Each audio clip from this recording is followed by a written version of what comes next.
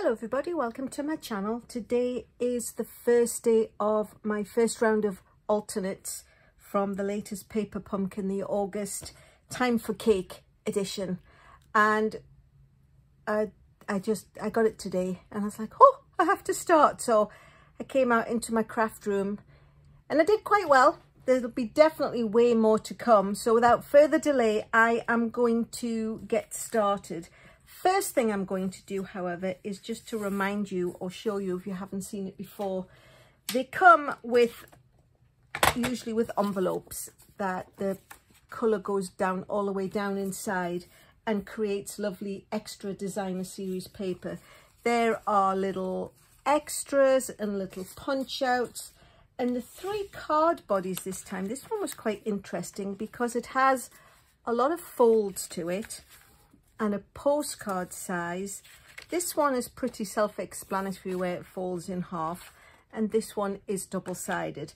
And they've taken now, I think, just to giving us double-sided so we can adjust them. You don't have to. You can make them exactly according to the kit, and each kit comes with its it comes with the stamps. If it's your first kit, it comes with a block, and it even comes with the adhesive. The only thing it doesn't come with is a pair of scissors, and I think most people can rustle up a pair of scissors. But what I like to do is split open the envelopes.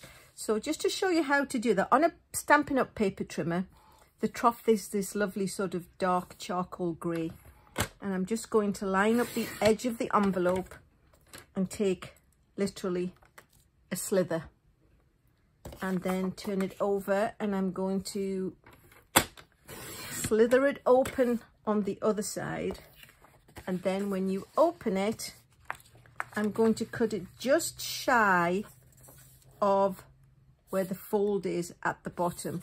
If you try and cut into something that's already been folded, unless your blade is brand new and razor sharp, it can fray quite a bit. So, you know, I've moved it over the same size of a slither. And this, never discard this, because this is a lovely piece of plain white cardstock, envelope stock, that you can put inside a dark coloured card. So that's all the pieces, and here we have the envelope cut open. And the reason I'm showing you that is because I'm going to be using various ones as I go through the cards that I'm making. The first card is the one that looks like a piece of cake, this one. And unfortunately, there wasn't really much I could alternate with it. It's more or less just the card with a little bit of extras done to it. So what I did was I took the card front, bringing all the pieces that the kit suggests you have. So I cut it down. I cut it down to 4 1/8, so you can see that the seam is there. I cut it down to 4 1/8, and I trimmed the slither off the top to make it 5 3/8. And then what I did was I took a piece of petal pink cardstock, and it is 8.5 by 5.5, scored at 4 1/4, and then it's just folded in half. So this is effectively going to become the base of the card, and we're just going to stick this on. Like I said, this one is not the most adventurous alternate, really. All I've done is save the back piece for another project. So it's almost watch this space and let's see what we can do with the rest. So pop that on. That's pretty straightforward. And then in the kit came, I don't know why there was 2 of them, but 2 sets of these, and they've each got 3. And there are 9 cards, and there's 3 each of 3 designs. So it would just be that they make themselves. Oh, here's the one where I had already taken it out of. So I'm not quite sure why we got 2 sets, but never say never. And then the shape of the colours, pretty straightforward. There's not really much to change there either. Oh, I can hear my phone ringing in my house. So we will put this one in the middle, so it looks like a lovely yummy cake. Put this one further down and this one at the top. And then what we have is a piece where you would stamp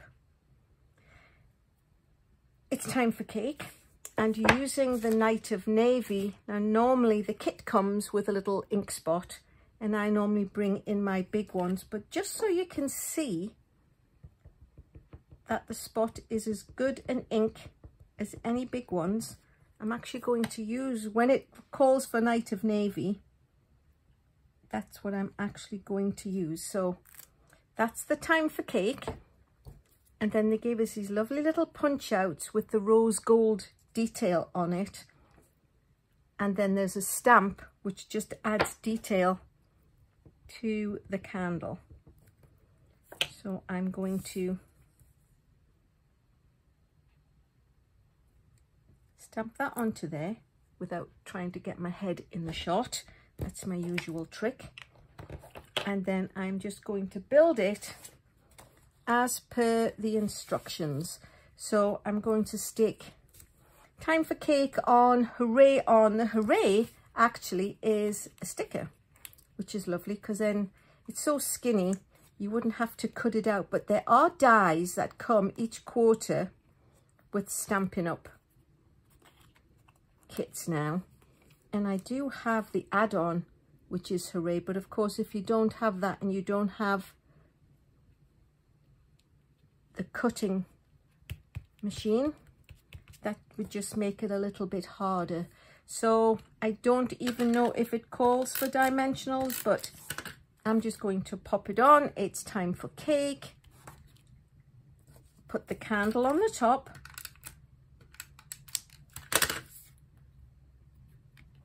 Because it's got that lovely bit of bling.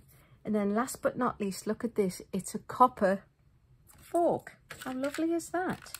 So you could use the glue dots, but I'm going to just quickly use my rolling adhesive. So that is the first card. Like I say, if you look at the picture and you look at the card, there really isn't much to it. It's just on a petal pink backing. So I suppose you could say the potential is to come for that one. So that's the first card. The second card is using the envelope. So what I did was I took the envelope. Here are all the pieces. So it got cut down. And we've got this lovely curved little part. And there's a greeting in the stamp set that says "Happy Birthday." So I'm going to ink that up with a little spot. Stamp that into the middle of the curve because it's curved nicely for us. And that's that. So what I need to do is cut this down so that it fits. So I took a piece of Moody Mauve, which is the ink that matches, and then I'm just going to cut down the inside of the envelope. I'm literally just going to cut the white off, and that will just give us the 1/4 inch border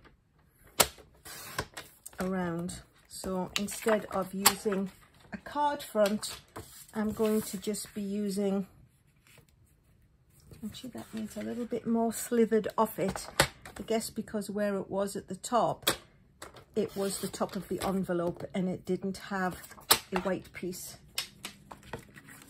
So now we've got this cut to size. So I'm just going to quickly attach that and make the most of the envelope.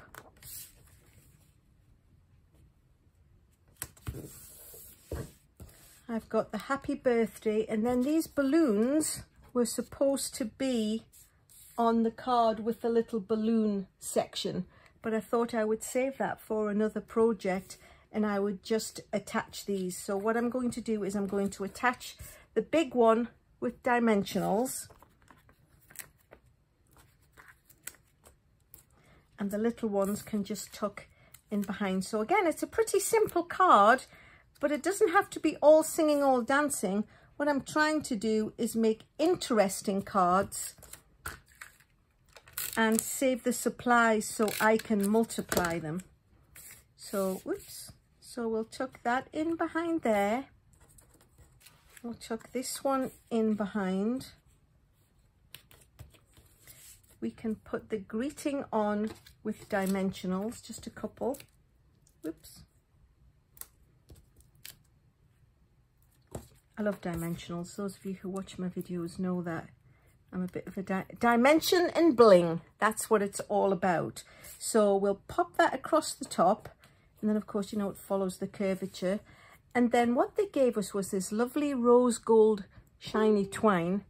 And what I did was I went ahead and tied a little bow using the bunny ear method. And then I am going to put one of the glue dots at the bottom of the balloon and peel the backing off. But the nice thing about glue dots is you can actually roll them up so they're not the full size, and stick the little bow to it. And then remember when I said we had the backing of the envelopes, which I've just gone and lost. Because this is quite a dark cardstock, what I'm going to do is quickly cut down the back. Oops. So I'm just going to cut the bit really where the glue was on. That just needs a little bit extra cutting off, and it doesn't have to be any particular size as long as it's even. Just cut the curve off. Don't want it to look too much like it was an envelope scrap, do we? And then this piece can just get attached to the inside of the card, and then when it's dark there's a nice light piece that you can put a greeting on. So there's the second card. It's got lovely bling to it. It's got the lovely little bow and the curvature, and it's just mostly using the envelope pieces. So that's 2 down.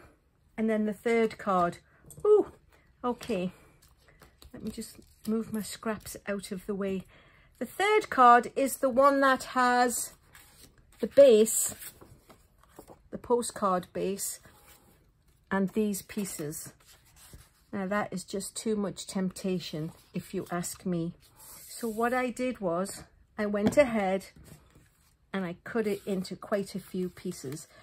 The directions and the dimensions will always be on my blog, and I'll do them card by card, and I will have little, if this has got an intricate cutting pattern, I will have a diagram, a template of that, so you can see what the measurements are. So the first card, what I did was I took the card base and I cut it in half.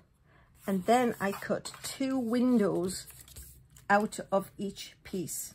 So I've got 2 layers that go on 2 cards. The card itself is basic white, and it's 5.5 by 4.5, scored at 4 1/4, but we're going to do it landscape wise. So this is the 2 pieces that I use. So this is one and this is the other. So this one I already stuck down, and I thought the best way to show you how to do that would be to cut it on a plain piece of white cardstock. So if you can imagine, this is the pink piece, because of course I don't want to use a pink piece because I'm going to use that for another project. What you need to do is get in the paper trimmer, and it's already got my little scratchy directions on, but I will do it so that it's a proper template on my blog. I'm just going to stand up, which puts me closer to the camera, so excuse me if it sounds like I'm shouting. So I'm going to line it up on the right hand side at 3/8, and then on the paper trimmer I'm going to cut from 3/4 of an inch, you can see it on the measurer, down to 4 7/8, which is all the way down here. So when this little mark gets to 4 7/8, you know you've reached the right place. And then I'm going to turn it over, and move it to 3/8 on the right hand side. Pop the paper cutter in at 3/4 and cut down to 4 7/8. And then what you need to do is pop it in at 5/8, and you should find that you can cut from this cut line already down to the next one.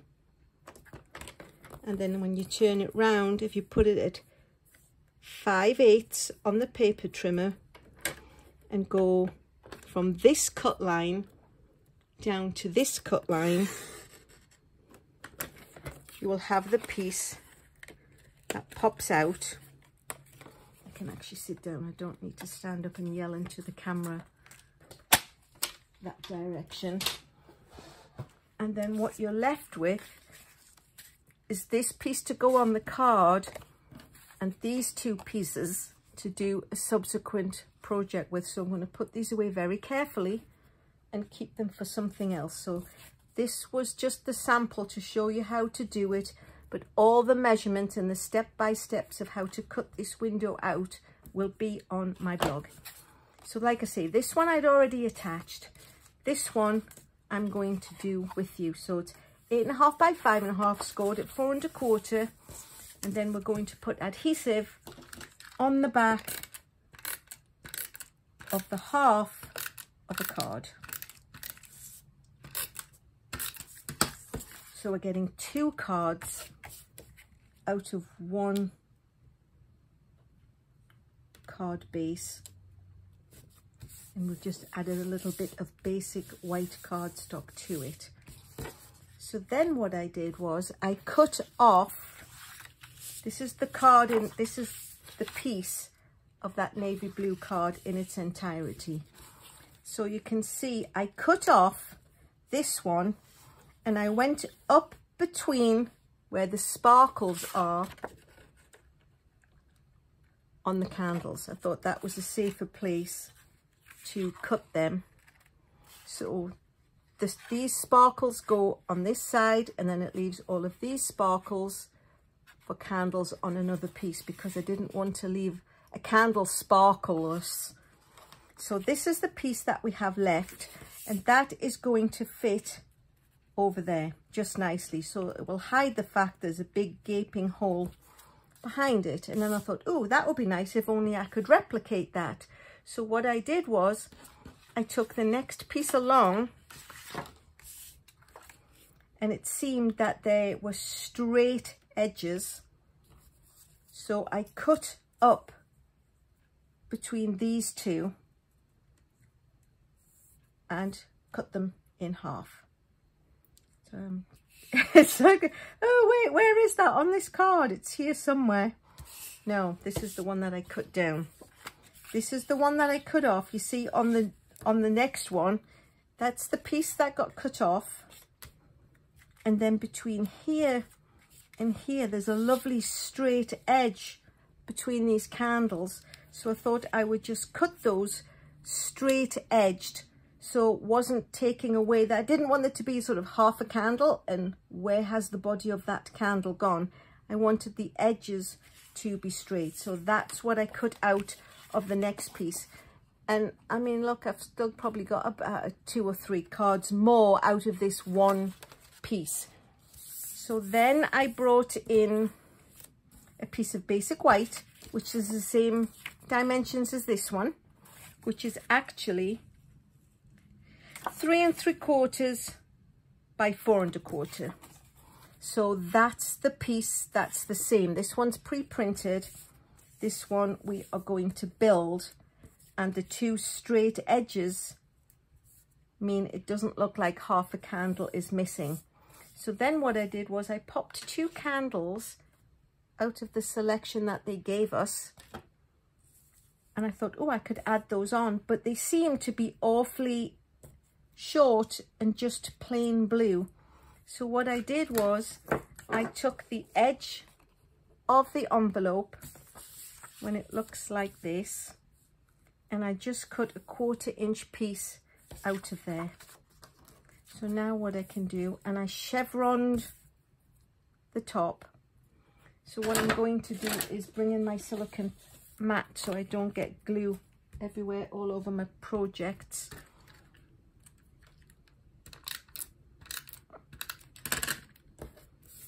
And I can pop that on top of that blue, but it chevrons in and it looks like another candle. And I did the same to the Pretty in Pink envelope. So I'm just going to chevron the top of that one. Put a little bit of glue on and stick it to the navy blue short candle which came out of the printouts. And now we've got two nice, much longer candles, whoops, that we can use. So what I wanted to do was stamp on these two white pieces and make sure I've got the candles peeking out. So I'm going to put a little bit of glue more, oops,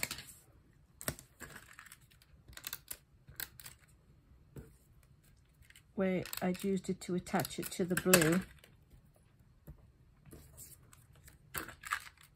And then attach these two pieces. The only thing we have to remember is we want the straight candles on these ones to be on the inside edge. So if we line this up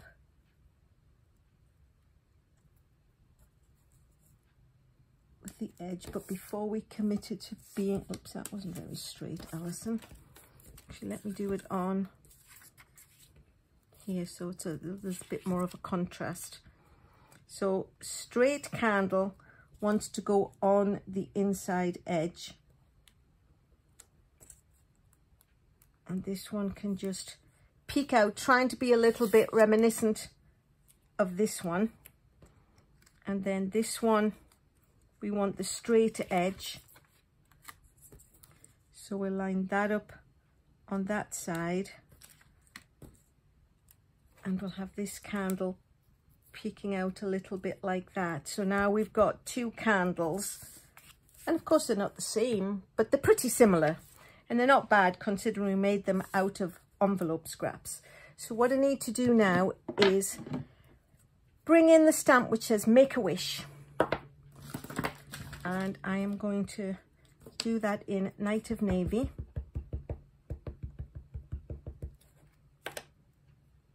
So we're going to make a Night of Navy wish.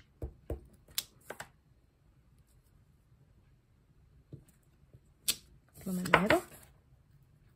Oh, that's really quite nice. It's the first time I've stamped it. I didn't realise it had such a lovely scrolly script.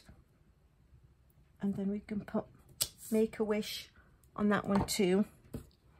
And then what we're going to do, stamp a couple of balloons. So I got the balloon stamps out of the kit.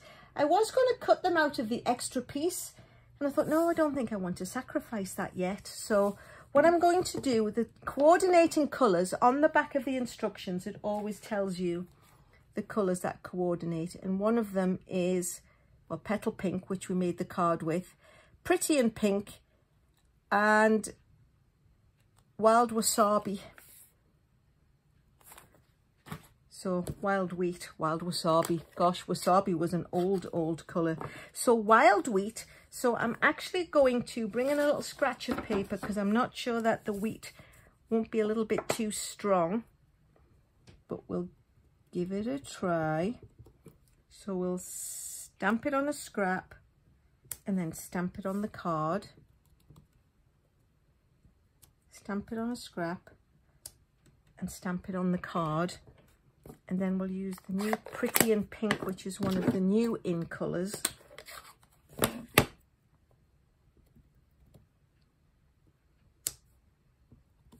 And can put one at the bottom and one at the top. And that just ties the whole birthday balloon theme in. And now we can attach these to their two bodies, which have got that lovely hole that they're waiting to be disguised. You'll actually see this one has a seam, has a fold score line. But if you haven't folded it, then it doesn't show on the other side because it actually runs down where the colour changes. So this one I am going to pop on there. And this one is going to pop on there. It covers the holes. The candles look a little bit more interesting than just the plain navy blue. So they're basically two the same. One's official, one's homemade. There is the one with the candles, and there's the Hooray, which really wasn't so much of an alternate. It was more just a make do and pad it out. But there you have it. So like I say, all the directions and dimensions will be on my blog. If you like what you've seen, please consider subscribing, give me a thumbs up, and absolutely check back often, because now once I've started and I've cut into things, I'm already seeing what I can use, you know, the extra piece that came out of here. The templates will be on my blog, so don't miss out. And last but not least, thanks so much for watching.